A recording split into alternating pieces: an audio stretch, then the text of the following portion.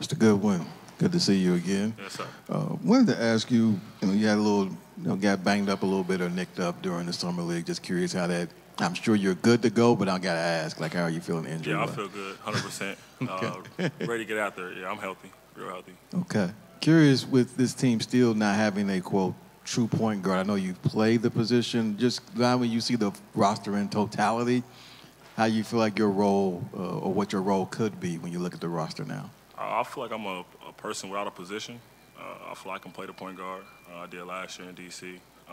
But as far as the team, I feel we got a lot of ball handlers that can make a lot of plays. So I think that point guard situation kind of just be like a community type of thing, where everybody kind of come in and just help out. But then having Devin, it seemed like he could be the primary ball handler for the starting unit. What things, just maybe even competing against him, or maybe seeing him, that makes you believe, okay, he's the one that can handle that role? Yeah, just after playing pickup with him through the summer, you could just see he could score the ball very well. But I think his passing is very underrated. I think you see a lot of different coverages a lot. So just his ability to make reads out of double team and things like that. Yeah, so I think he's a really good ball handler.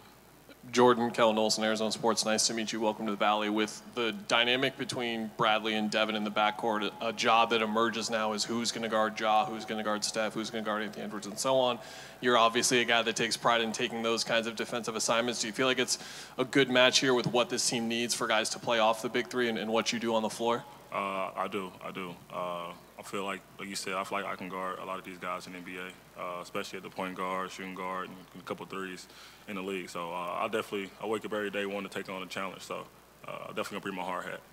After you stepped into a legitimate playing time in a real role for the first time last season, what were the points that you thought you improved the most, and what do you want to take from that and taking it into a team that is trying to win a championship here?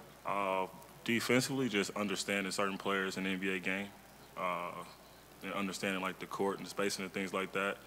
Offensively, I felt like I became a way better passer. I think that just came from a year in the G League, just understanding the game, the spacing and things like that.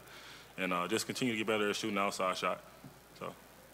Hey, Jordan, Gerald Bourget, good to see you again.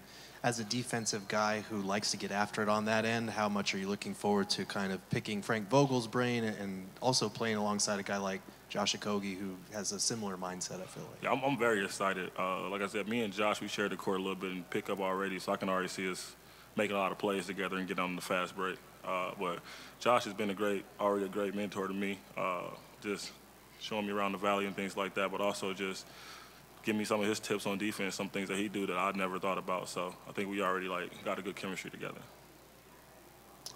Jordan, Shane Young with Forbes Sports. I'm curious, what's Brad like as a teammate, and maybe personality-wise? I mean, what is Brad like? Funny dude, real dude, down to earth. Great teammate. He wants to win. He understands how to talk to people, the right and wrong way. So he's a very good teammate. Dana Scott, Arizona Republic. Jordan, I know that you obviously have familiarity with Brad, but also have you worked with any of the guys that you haven't played with yet this summer? And how do you feel the preseason will help build that chemistry as you both are fighting for playing time? Yeah, I think the chemistry is going to be very important. But I think the biggest thing is how the guys are off the court. So just talking to those guys and getting a feel from off the court, I feel like we already got a good chemistry. So I think it should translate over good on the court.